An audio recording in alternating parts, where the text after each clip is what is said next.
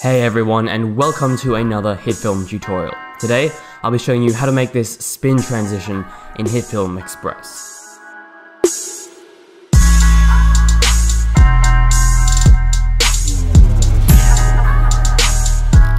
Today's video tutorial will be rated 2 stars out of 5 on the difficulty scale. And before we begin this video, a quick reminder to subscribe to my YouTube channel, Shiny Films, if you want more videos like this one, and follow me on Twitter at shiny_films for more constant updates than I can give here on YouTube. So first steps first, you've got to get your 2 clips. I've got 2 clips here of this girl running in Harvest. It's just stock footage. Of course, you can use whatever you want to use. And today I'm actually going to create a composite shot that contains both clips and then apply effects to that composite shot. So you'll see what I mean. The first thing, I'm just going to get the first clip that I want to play first. I'm just going to hit right click, make composite shot. And just going to hit OK, leave it all the same. We've just got the clip playing here in the composite shot, as you can see. And I'm just going to now grab the second clip and drag it over the first clip. So now it'll have the first clip playing and then the second clip will start playing. And I just want to make sure that it cuts at the right time, so somewhere around here is where I want the spin transition to start cutting.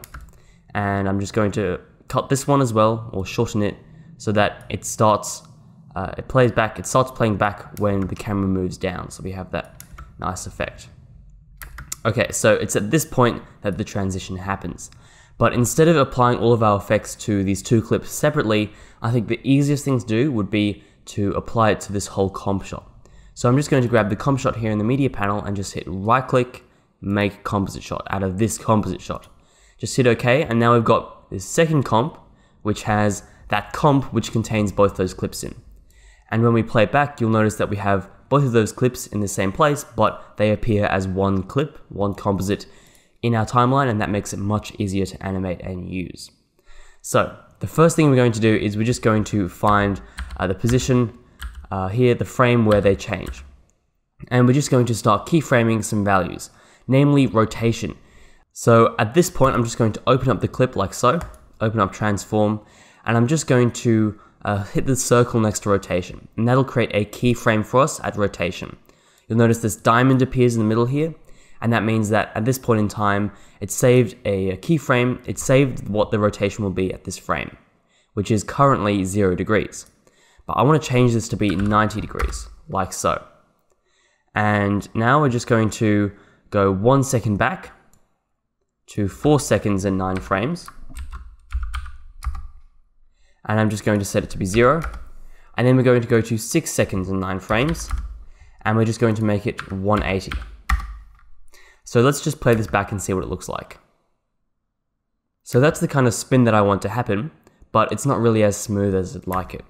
And so to smooth out this animation, we can change the interpolation of these keyframes.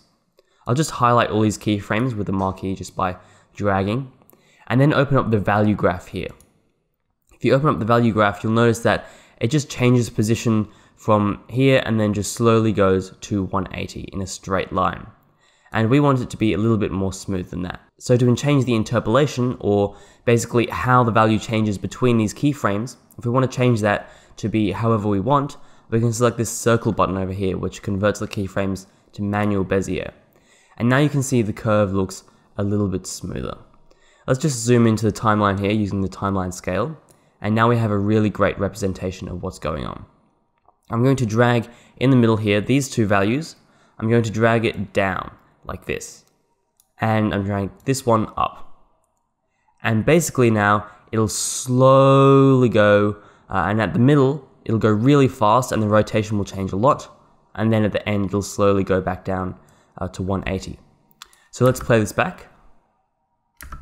So that actually doesn't look too bad.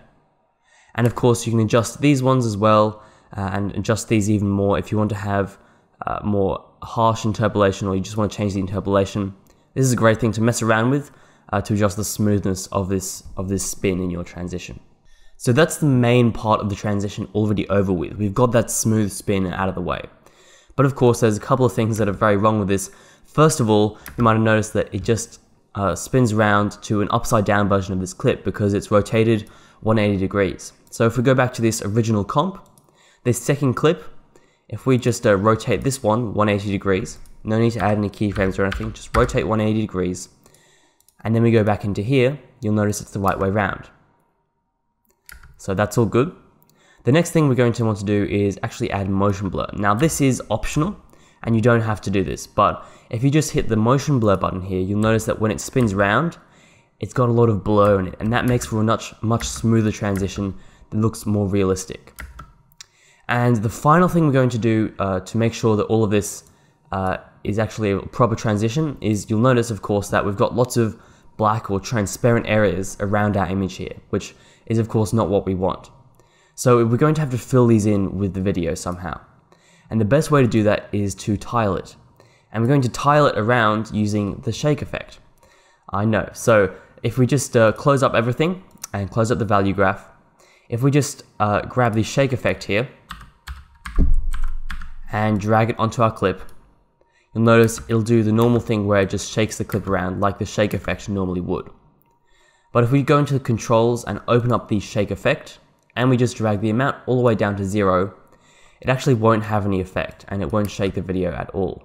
Now that we've got the video with the shake effect but no actual shake effect on it, we can utilize one of the shake effects tools to help us scale this video down, and that is, believe it or not, the scale value here.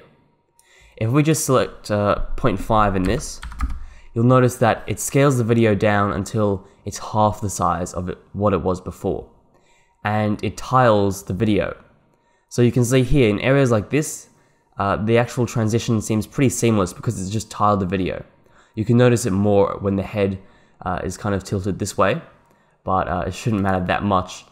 The transition's only going to be on for like a second or so anyway. And if you want to, you can adjust this in wrap. If you select it to be something like tile, then it'll tile it, but if you select reflect, which is usually going to be working better, then you can reflect it like so. And now all we have to do is we have to scale this up 200%. And now our video fills the frame, but it also has areas on the outside where it spins as well, and you can still see the effect. But there is a pretty big problem with this. It's because we've scaled the video up 200%, now it's become really pixelated, and the video in the middle here is not quite as sharp as we'd like it. And so an easy way to fix this is to just duplicate this effect, duplicate the video I should say, and just remove the shake effect on the top one, and set the scale back to 100%. And now we have a non-pixelated version. You can see you can have a sharp version on top of the softer version, and we still have the softer version playing in the background with the 200% scale. And that's a super simple way to create a spin transition in Hitfilm Express. Thanks for watching this video. If you did enjoy this video, then make sure to hit the like button down below to tell others that you like this video. And if you want more videos like this one, then be sure to subscribe to my channel or just check out other videos on my channel. I'll see you in the next video. Stay shiny.